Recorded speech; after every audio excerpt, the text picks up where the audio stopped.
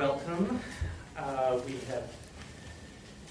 We are starting a poetry series. Apparently, this Judy makes two, so we're going to have a third in Joyce Young. She's going to be in June, and of course I didn't bring the exact date, but we are also branding the series. It's Clearly Meant at the Claremont branch. My name is Glenn Ingersoll. Welcome. Judy Bebelaar will be reading for us for about 20 minutes, and then we'll have a little chat interview, nothing too high pressure. And then after that, hopefully people will ask questions or have something to add to community feel rather than a purely audience. I'd like to introduce Judy Bebelaar. She has taught in the San Francisco Public High School for 37 years. Her students won many writing honors, including 8 scholastic writing awards. Judy's poetry appears in the anthologies The Widows Handbook, Turning a Train of Thought Upside Down, and River of Earth and Sky. Her chapbook, Walking Across the Pacific, was published in 2014. It's also available in the Berkeley collection. Put a hold on it, I think it's checked out. And she has copies if you'd like to buy one. She co-hosts a reading series for the Bay Area Writing Project Expressions Gallery in Berkeley. Along with Marty. And William. Yeah. And she has a book forthcoming this year. What was the title? And Then They Were Gone. Teenagers of People's Temple from San Francisco from high school. We changed the subtitle to Jonestown. Jim Jones sent all the high school age kids to the small alternative schools at that time. Well, thank you. I look forward to your reading. Judy Bebelaar. And you all get a picnic the next sunny day. I bequeath it to you. And Glenn forgot to mention that, as well as being a wonderful librarian, he's a pretty darn good poet himself. So that's, I think his heart is really in this series, and I hope it grows and grows. What a nice thing to do for poets. I feel so honored to be in my little neighborhood library where I've been coming for years and years and years. And now I have 2 books because the Widows Handbook is also here. And last time I looked, a lot of people had checked it out. And now here I am in person. How nice. So I'm going to start with a poem that I often use at the beginning of readings because it makes me take a breath and relax. I'm fine in front of high school kids, but I don't know with adults. And it took me a while to get used to high school kids, but you have to adapt really fast. In that case, I loved teaching. I really enjoyed it. So how many of you study yoga at all? So you know Shavasana. This is about Shavasana, and it's called breath. We were beginning to stir, after Shavasana, the corpse pose, in which one lies supine, wings of the nose, root of the tongue, forehead and spine and limbs, all soft and easy.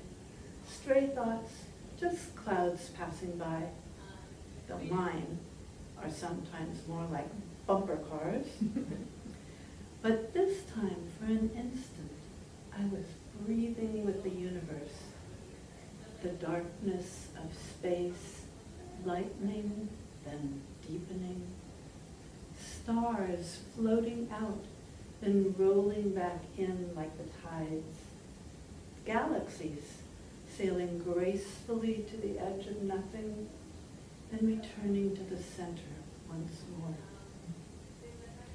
When I got home, I asked my husband from the kitchen where I chopped onions and celery, do you know if they've decided yet whether the universe is expanding or contracting? There have been budget cuts, he called them. It's shrinking. And then I heard a woman on the radio who said, with each breath, we take in the dust of the Gobi Desert, of the Sahara, of the Serengeti Plains. She said, we breathe in the dust of stars. And then, of course, we breathe it out again. The earth is ever decomposing, releasing detritus of graves. We take in particles of emperors and concubines, of pharaohs and their slaves, of black elk on his eagle beer. Today at coffee, I asked a friend what she thought. She said, we don't seem to take in wisdom with the dust. She said the universe has been expanding ever since the Big Bang, which would explain why the gaps are widening between nations and tribes and factions and sex, why the divorce rate is high, why families feud, why so many seem eager to gallop towards apocalypse. Still, if I take a deep breath and close my eyes, I can see the Milky Way.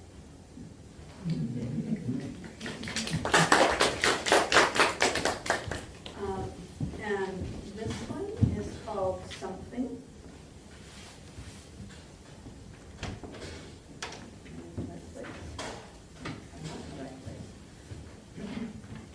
This one is called Something. It's in the Widows Handbook. Sometimes I forget what's where. Something. This has to do with the tap, tap, tap of an early morning dream, with traffic rushing by and people who talk too much, and jet exhaust and red-tailed hawks. This has something to do with plum blossoms every February and then hard rain. This has something to do with the curve of future plans with Esalen, Constantinople, Positano, the French Riviera, with trips that may never be made and hope gone awry. This has something to do with fires, full lunar eclipses, and sudden gusts of wind blowing down 50-year-old elms. This has something to do with nests falling out of trees. This has something to do with swimming all the way to the raft and lying on hot wood with silty water drying on your skin, a hand flung over your eyes to keep out the sun, something to do with wars and babies, with uterine cancer, and a nice, calm game of draw poker. This has something to do with birthdays and friends and just missed trains, something to do with cedar and spring bamboo, with the shades of green and yellow in a sun-struck cornfield, with the gaze directed at the horizon and balance.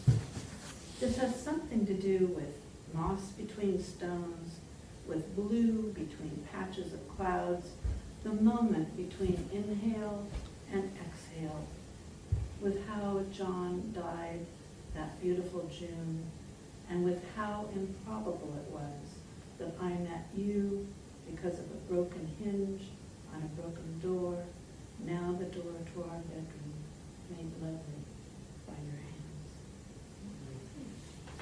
And my chapbook, Walking Across the Pacific, the photograph on the front is from my first husband's memorial. He had lymphoma and died at age 49 in 1991. And I still find him in my poems about when I had my house remodeled. I met Alan. It was kind of confusing at first. I'd have dreams. Well, that's in one of the poems. And this one is, well, it's our first date, Alice and mine. There used to be gliders up in Calistoga. Not anymore, sadly, but gliding. They are thigh to thigh in the narrow seat, dipping, turning on insubstantial air. The pilot wonders if they'd like to do a loop. He wants to answer yes, but he asks her first. She's afraid, so he tells the pilot no. They are in love, or she is in love. It's too soon. He's too young.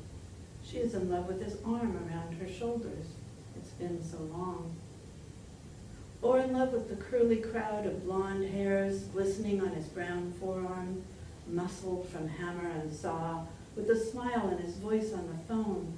But up here, floating with the rafters, who can tell? They don't talk, sitting so close, looking down at vineyards, barns, oaks spread out like illustrations in a children's book. The glider rattles, but she doesn't hear. She's thinking she wouldn't mind if he kissed her, but it's too soon after her husband's death. He was too young to die, and she's old enough to know better, isn't she? She's probably just a little giddy up here, so far above the earth. And then from the lovely little chapbook that Glenn made, Lopensky Lumber.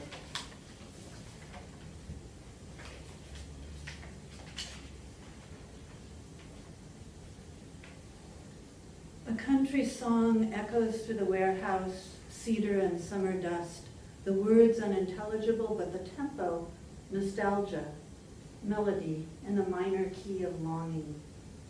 At 17, I rode with a boy out Refinery Road to Avon, past the slough, the railroad tracks, or the road through Franklin Canyon, low slung oaks, tracing desires, deliberate turns, a September sky holding the fall. Now I sit in this red truck waiting, you in the dark loft, draw at the best pieces of Alaskan yellow, and the slide of wood on wood sings too. We stack the 8 quarter planks on the rack in rhythm and climb in. I'm old enough to have learned how things can change in a beat. In the truck, you open the window to the tune's fading drift. I slide close.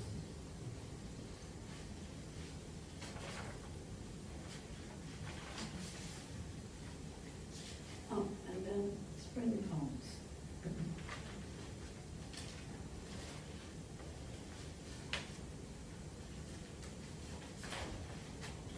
Red-tailed hawk. It's appeared in a couple of my poems. I love them, and they, like some other birds, mate for life. Red-tailed hawk. In spring's green ease, a pair of red-tailed hawks draws slow circles high above a windy field. The male begins to plummet and rise over and over, a miracle of arc and reach, his eyes cut obsidian, yellow fire. He touches her, and then the two, pulling light through widespread feathers, grasp talons and spiral down, a wild courtship against brilliant coastal blue. From the shambles of summer, they weave a nest from wildness, wind in grass, steady beat of sea on rock, bark, and husks and stalks.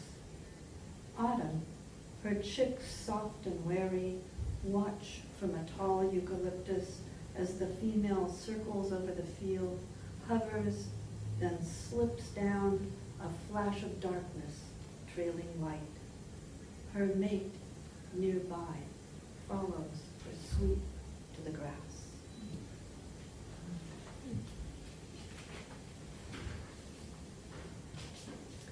And I don't know how many of you know, but there's an installation by James Turrell outside of the DeYoung Museum. Have you ever been in that little building? If you walk out by the cafe across the grass, then there's a little path that leads to it. And like, I think everything he's done except this maybe, it's in it, well, this is about an enclosed space too, but a huge one. But he makes things in enclosed spaces so that when the light comes through, things happen. His most recent one is in a volcano, not an active volcano. You might do that though, where the light is going to hit certain things at certain times of the year, the way it did in Akiba.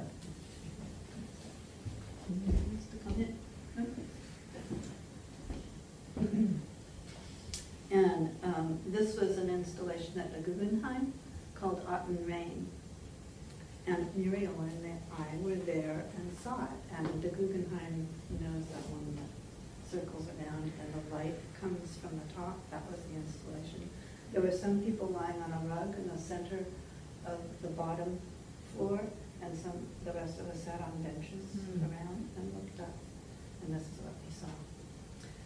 Light falling from 18 billion years ago, from stars or from stage lights, light cascading down like rain, like a blessing. My heart beats more slowly as the soft blue deepens shade by shade into royal blue at the lowest tier of the rotunda's ascending spheres. And already the light falling from the highest sphere in the dome is now rose, becoming warmer as it spills from each ring of light, and my breath quickens, my heart pumps time away faster, and yet here we are in a realm without time, mesmerized by yellow now into peach, and the world outside with its racket and clatter, its cursing and spitting, less real than the light falling all around, like the light near water, we silent watchers bound to one another by the falling light. And this one happened after a friend and I went to write up in Tilden Park. And as we sat down, she said, choose, if you were going to choose just one word, what would it be? A friend asks me to choose one word. If I could own a word, just one, it would be sky, I said to my friend, thinking, then this breeze making leaf shadows would be mine, and the way the afternoon light has a soft weft, a hand like fine silk. I could claim the sun itself, the bird calls lacing the air, bee buzz over clover, lazy rustle of green. This particular sky is intensely blue over summer gold, folding hills like lions sleeping under scattered canopies of oak. But I could never own all the sky's layered blacks in a studded night. And this, I have people from the gym here, so this is my gym talk. And do all of you know that song by the Weather Girls, where it's raining men from the sky? Oh, wonderful, 70s song. And this poem is dedicated to my first Zumba teacher, Vanessa, and we always danced to it. I'll go like this when it's worse than the song. Zumba class at the gym. The Weather Girls are singing, it's going to be raining men for the first time in history at just about 10:30. An exultant chorus line, we two-step up and sashay back, open our arms to the sky. A girl in sparkly blue with a slim, bare, brown midriff pushes the glass doors open to scoot and leap with us. She's 20 or so, pulls her man down from the sky, handsome and dark, as we pull ours. Some of us more than one. God bless Mother Nature, for she's a single woman too. Today, 4 men are part of our impromptu troupe, so the teacher says it's raining women too, in case. And the best dancer maybe in the room, besides of course Vanessa, looks like a monk, 50-ish. His tonsure gleams in the overhead light. Instead of a monk's robe, a faded t-shirt, shorts, white socks, black shoes. But the guy can move, obviously in love with dance. We take a bow at the end, brushing the floor with our fingertips. Someone calls out, "It takes a brave man to come to this class." and we women applaud and grin, as we often do for no particular reason except we're happy. The sparkly girl goes back to her weights and squats, but when Jump Drive-In comes on, she's back, and we have all turned 20 in the 20s. The Broadway theater become a funky roadhouse, and we slip and slide across box step, our hands jazzy birds.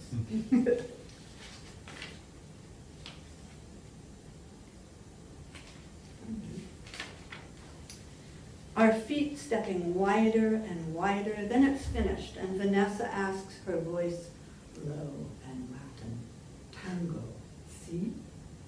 We grow svelte, tanned, our eyes hooded and sultry. We slide, fickle, headstrong, suddenly change directions, our eyes following our elegant hands. We kick the trains of our gowns back behind us. Attitude, Vanessa says, and our necks grow longer. We throw back our heads, the dance floor is crowded, yet each of us dances alone, full of disdain and pent-up passion. Who knows what we might do next?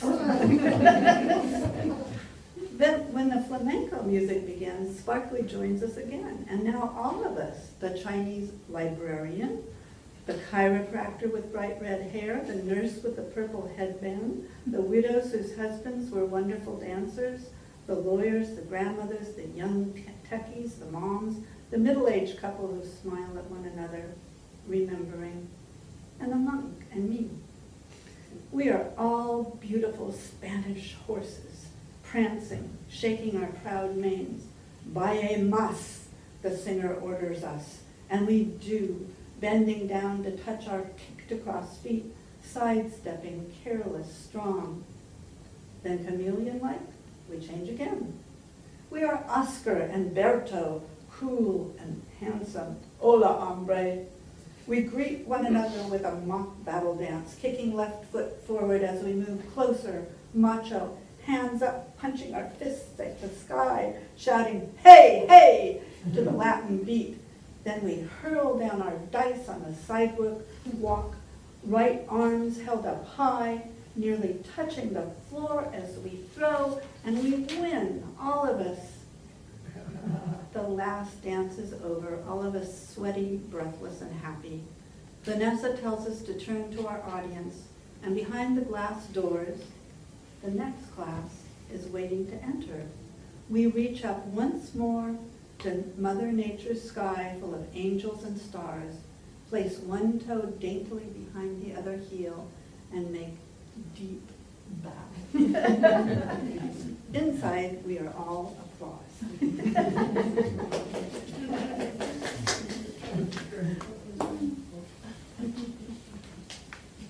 And then this is sort of a takeoff on the idea that the old man says it feels like he's eating breakfast every 15 minutes. And it sure seems to me like time is going faster and faster and faster.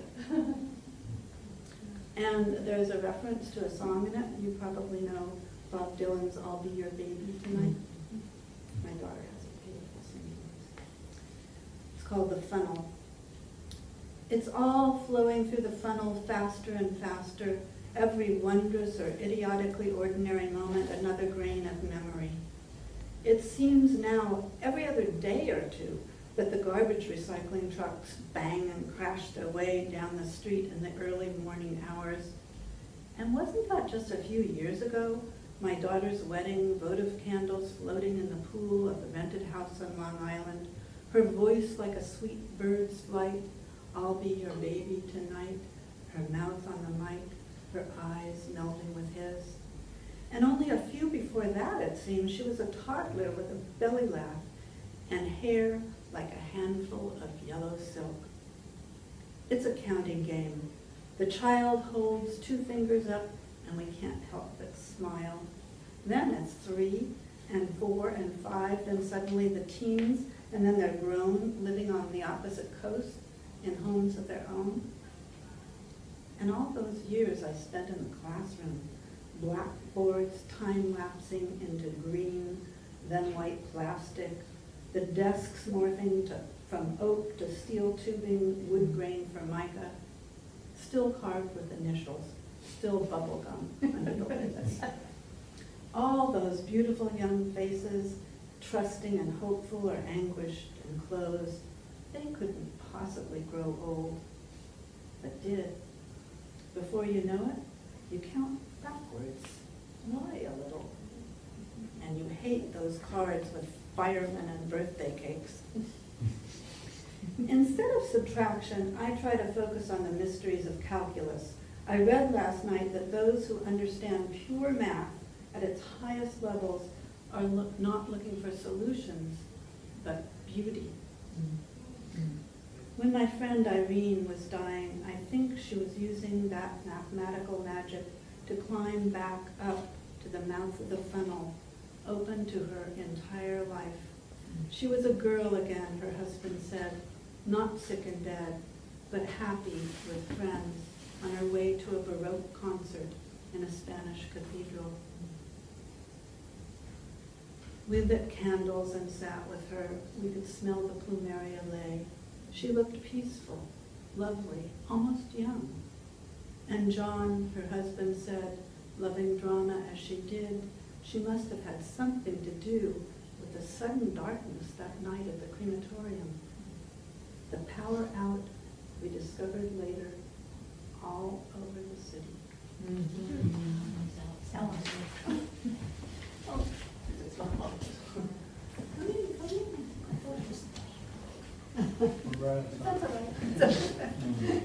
Welcome, welcome. There's one chair here and one There's a chair. stack of chairs. You sit up front. Oh, there's no chairs. That's all right. Thank you for coming. We're fine. And these are the two neighborhood poems. This one's called Monkeys in the Virgin Forest, and it's kind of about, regrets. You kind of have a moment feeling you should do something or not do something, and the time passes, and then you really regret it. And it also is an ekphrastic poem, because looking at the monkeys in the Virgin Forest by Rousseau kind of brought it together for me. 1. 2 Himalayan monkeys with dark, heart-shaped faces, gleaming eyes, sharp ears that alert, contemplate a magnificent orange. One of them holds like a sacred relic. Their red gold ruffs reflect the globe's glow, even in the always night under the canopy of thick fingering leaves. Branches bearing oranges, succulent forest grasses, and a wilderness of bush cast shadows down and down, dark and dark. A small piece of hazy blue sky attempts to peer into the mystery. A kinkajou, almost hidden in the green, watches the two. A baby monkey is focused on his own small, bright prize. 2. On Hillegas Avenue, the look in the little girl's dark eyes.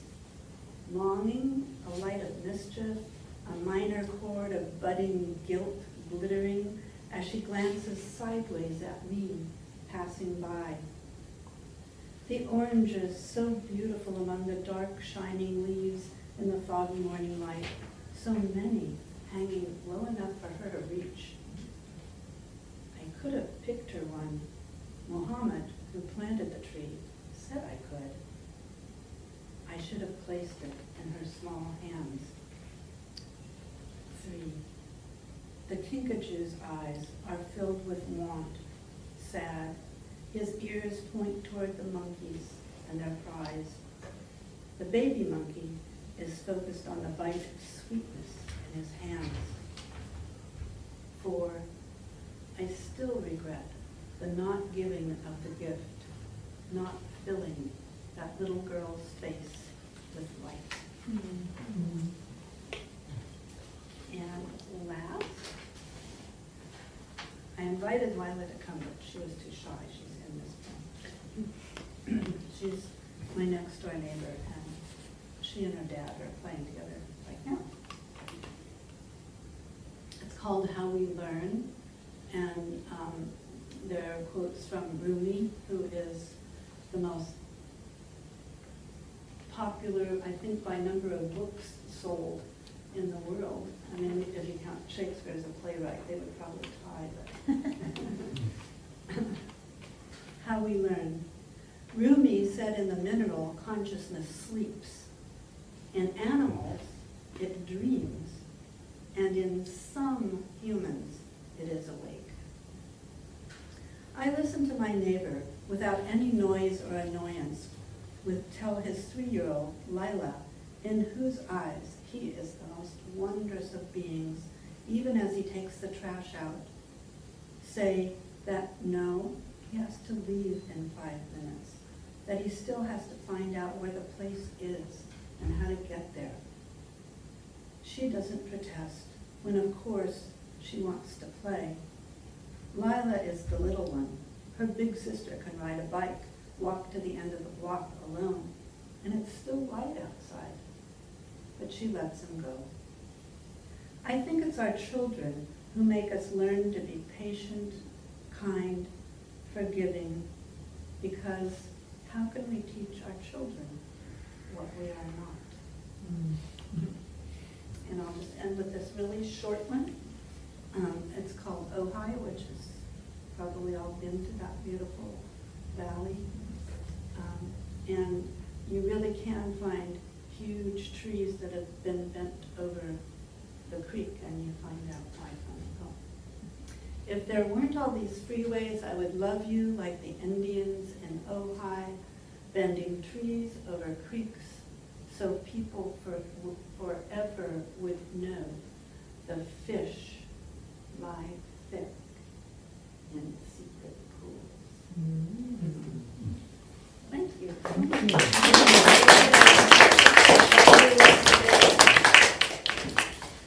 Okay, let's set up a little template here.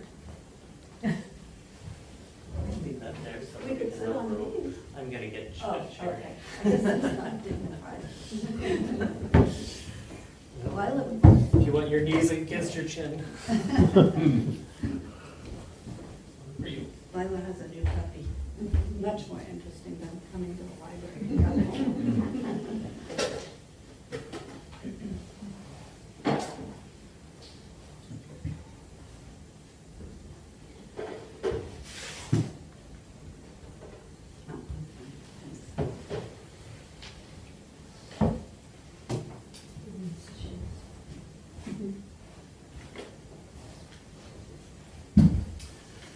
Thank you so much, Judy.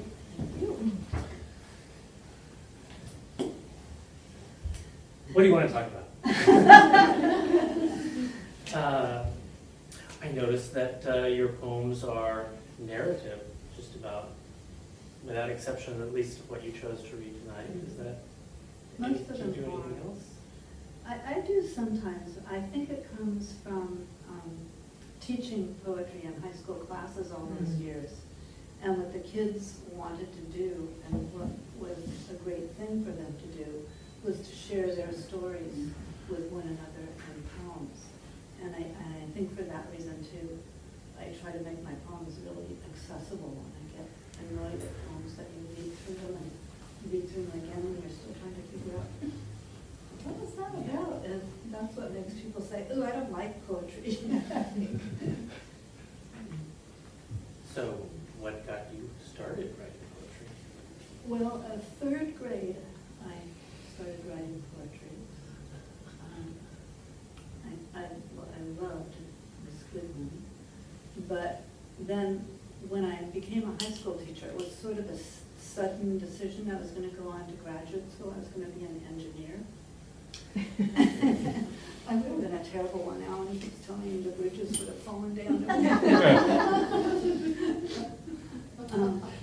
But I decided it was the 60s, and I decided I wanted to do something with meaning. And so I thought, I'll be the kind of high school teacher that I wanted to have, but didn't. And then I chose to work with kids that weren't making it in school. There was a thing called continuation high schools where they sent kids who were suspended for more than 10 days or were in trouble, or pregnant girls that they didn't want to be going to their neighborhood schools, who could only go as long as it didn't show that they were pregnant. It was my first husband called it the garbage can of the San Francisco Unified School District, because they sent the teachers and the principals there that they didn't know what else to do with.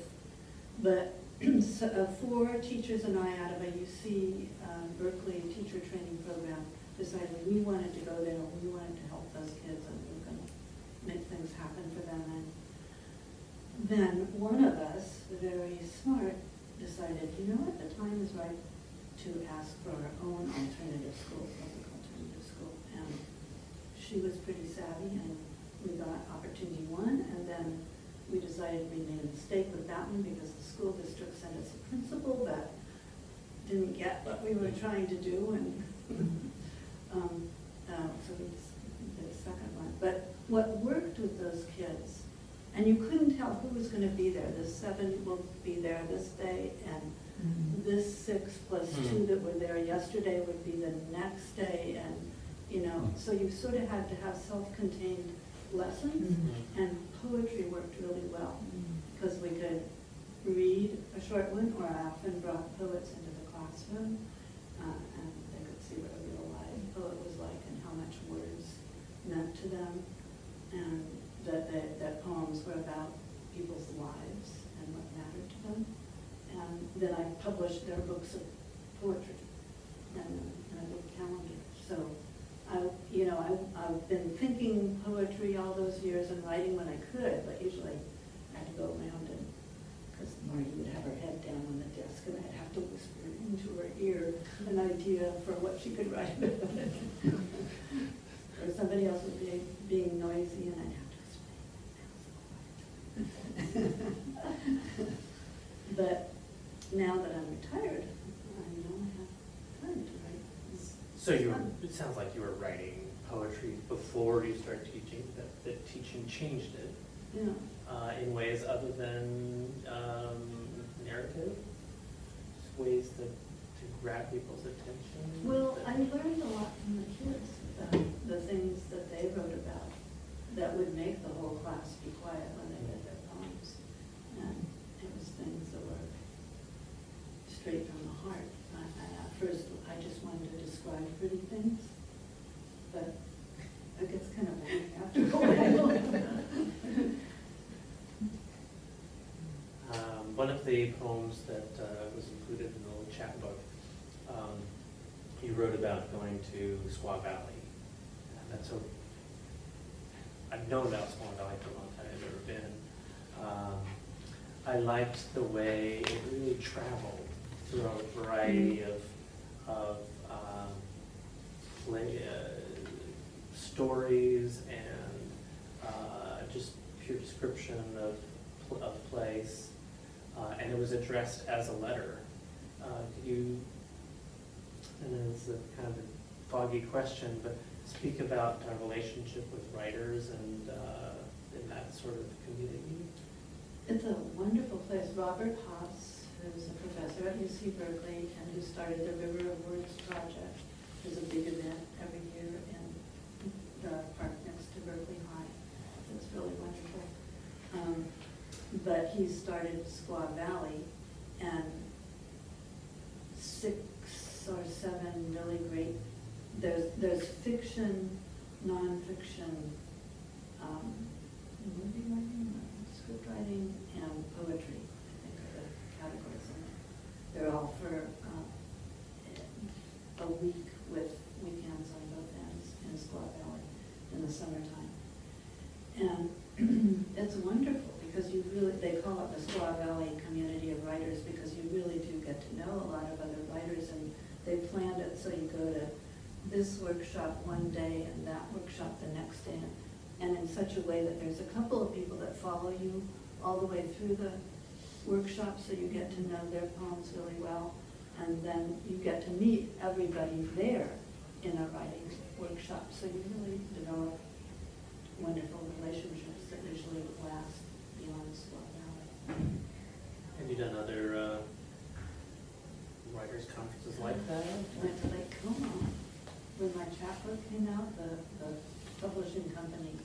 was co-sponsoring a trip to Claremont. And New York. That was, no, in Italy. Italy. Yeah. It was wonderful. And I got to read with Jane Smiley, who was one of the teachers at the workshop there. Does she write poetry? I hear she's a No, novelist, she- but they have- I've read her novels, but. Yeah, they had a novel writing part of the workshop too. Same thing, different genres of writing. So you mentioned the new book that you have coming out. It's been in the works for some time. 10 years. Would you Autumn like- knows, she read this. Yeah. Autumn is a wonderful writing teacher. I've really learned how to write. Yeah. Would you like to talk about the topic? Is it Yeah. something you can touch on lightly? Mhm.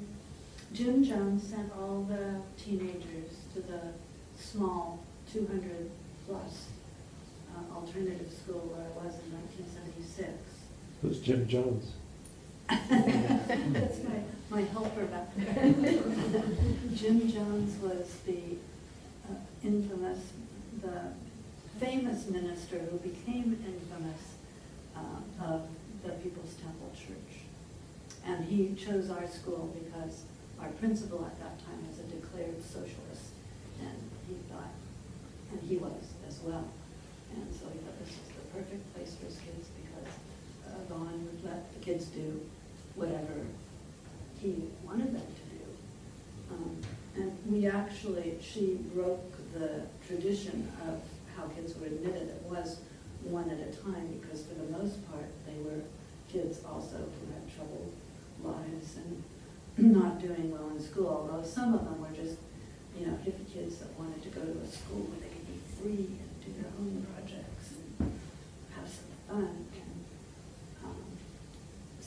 But they came all in a big group. And then within 9 months, he had shipped them, almost all of them, off to Guyana. A couple escaped, and their stories of escaping are in the book. And at first, the book was just like a brief. I had the kids' poetry. Another teacher, who was my partner in the project, was the coach of the baseball team that the Temple kids made possible because they actually showed up every day and they actually were good athletes, and some of them loved baseball. Jim Jones' adopted son. He probably would have become a professional baseball player if Jonestown hadn't happened. And he survived, but, not without lots of scars.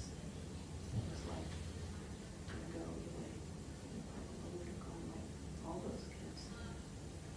Then I had to do a lot of research on Jonestown because somebody said, wait a minute, you can't just give your memories, you have to make this into a story. So, and of course I didn't know much about what went on here, but I read a lot. And then Stephen Jones, who is Jim Jones' only biological son, he managed to survive pretty much unscarred. He's a really good human being.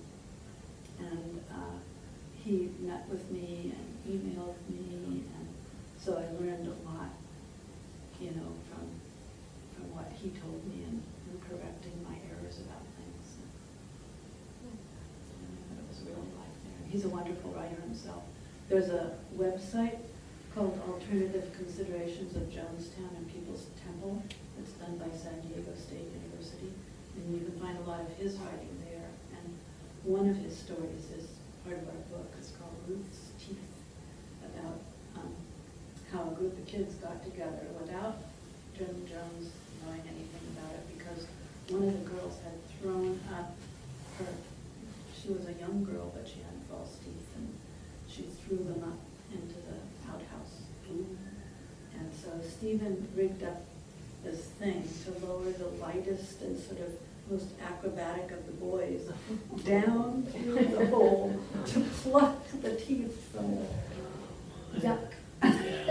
And it's a funny story, and it kind of shows you another side of Jonestown, that kids were doing kids' camaraderie things and brave things and foolish things.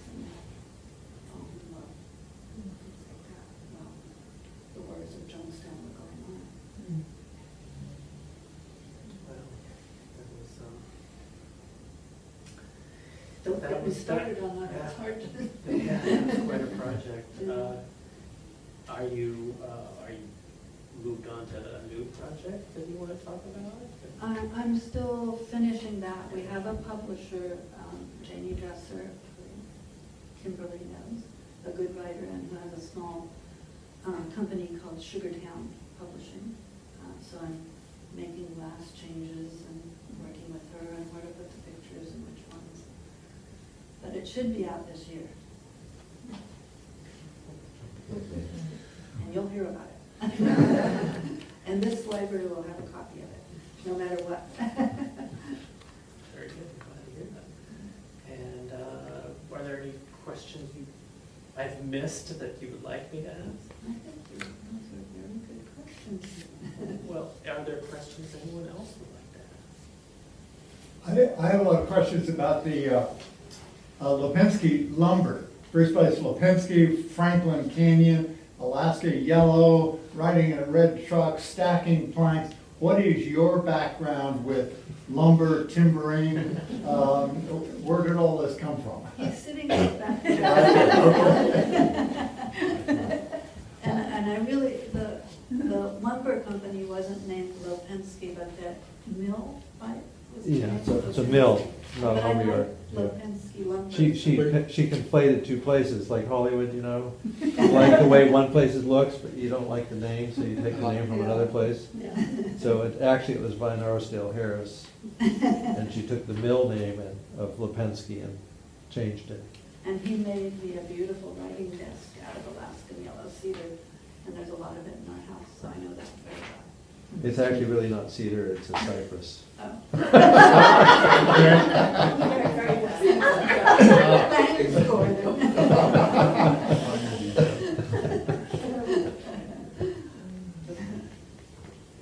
Someone else? I already know everything.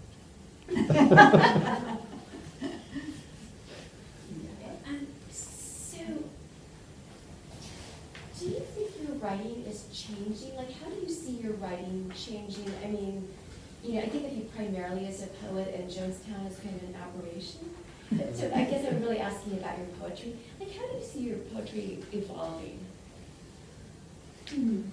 Well, we covered kind of one step of it, but also I think it's evolving from reading other good poets and learning that they do that thing of moving from place to place. Yeah, it reminded me of in Paz.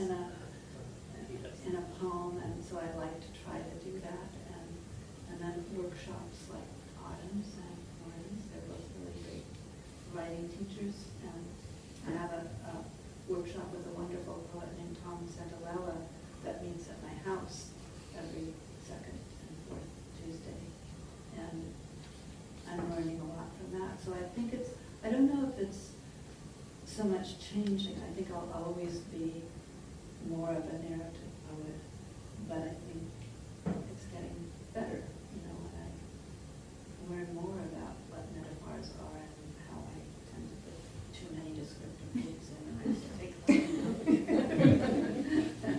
And I'm still working on getting really good endings to poems. I think that's the hardest thing, to get the ending that just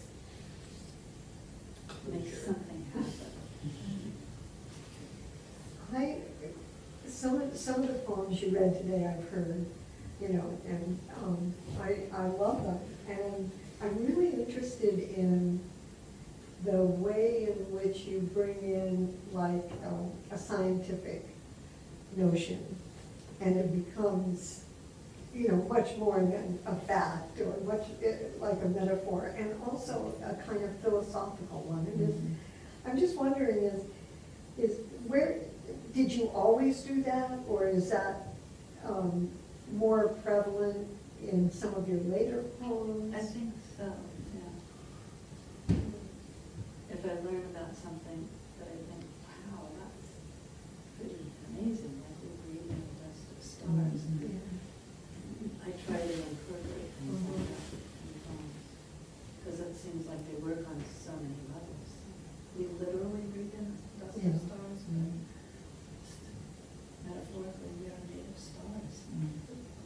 you carrying around those fabulous facts and then they find a place? Or are they engineering a kind of consideration that ends up in a poem?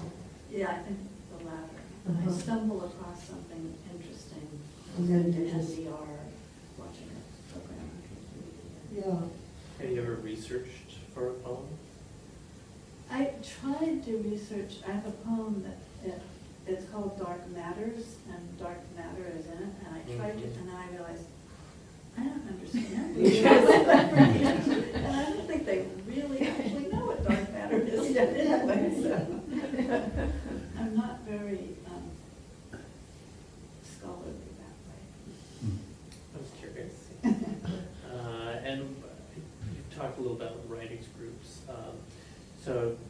and how feedback has changed. Are you to a place where you feel comfortable with any kind of feedback?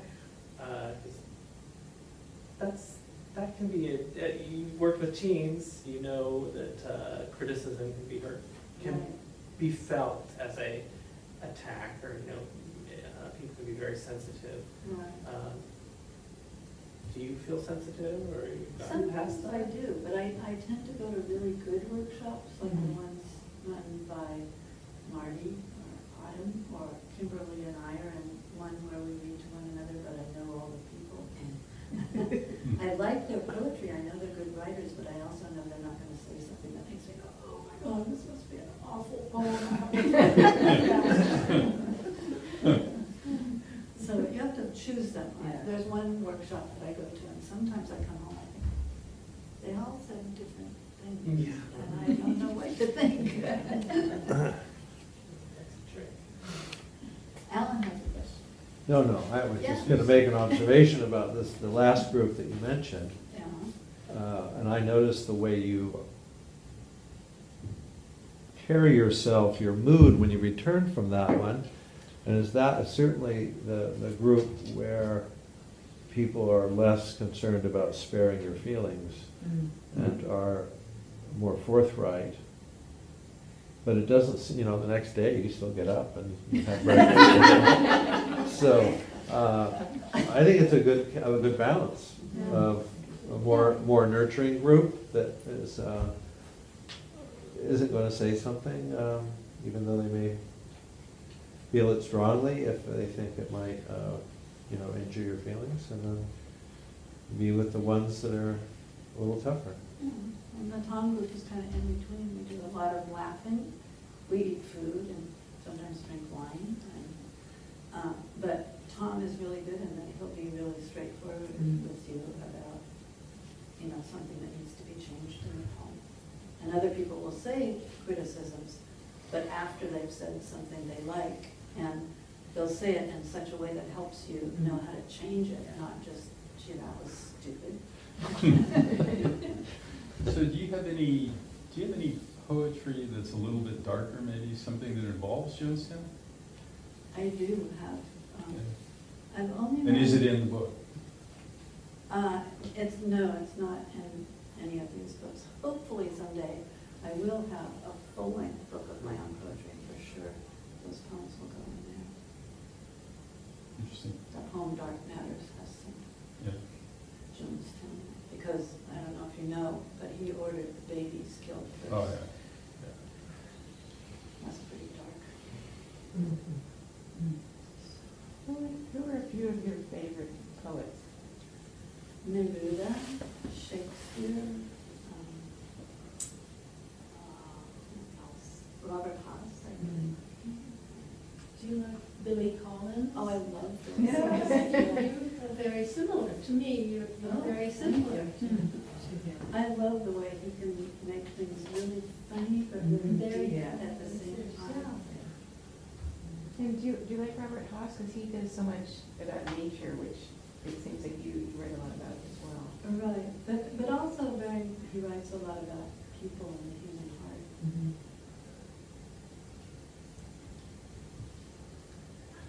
In the art of poetry is seemingly fairly, off the mainstream. how do you experience yourself as a poet in society and poetry? Do you? Well, I think things like this are great because it's just a group of people and some poems and some discussion. And Marty and I do a series at Expressions Art Gallery on Ashby every second Sunday at 3 o'clock. And it's a place where writers, some of them well-known, but most of them not, who can come and share their work and, be appreciated. And, so I think there are lots of small enclaves where poetry happens, and I'm happy that there are things like slams for kids because that attracts them to poetry. I had one class that was not doing their work at all, and they were misbehaving in class. I tried everything, and finally I said, okay, you get 1,000 points if you'll write a poem for the poetry slam, but then you have to go with me and read it there. And I kind of helped turn them around. 1,000 points. Yeah. Wow. The teachers in the Bay Area Writing Project pointed out to us at one of his master classes for teachers that, do you know you own all points in the world? The kids don't know. They You just can say, print money. 1,000 points. Do you still do any work with kids? Not so much. I still work with the Bay Area Writing Project, so indirectly with kids. I think if I weren't writing so much, I would be doing that because I really loved it. What is the Bay Area Project? It's a university-based collaborative with teachers from grammar school through college. And it started here in Berkeley, at UC Berkeley. When a great teacher had the idea, why am I talking to these teachers about what good teaching is when they could be teaching their best lessons to one another? And so it's based on that idea. And it's a place for teachers to come together and find support. You don't always find it in your school, in your classroom. Very often you don't find it. And it's also based on the idea that how can you teach writing if you don't write yourself? So when you go through the Bay Area Writing Project summer program, being in a writing group is part of what we do. So our series of expressions is sort of an extension of that idea that we're sharing writing with the bigger group. Well, I think we're going to wrap it up. It's 3 o'clock. This was wonderful. I thank Judy Bebelaar so much for coming, and thank you all for coming as well. We will be having, as I said, Joyce Young in June, and I'll make another little book for her reading, so keep your eyes open. Come by the library. Thank you. Thank you.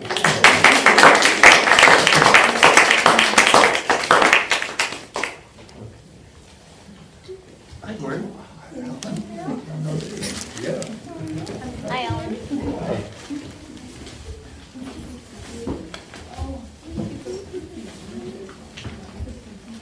Thank you very much. That was really good. Excellent.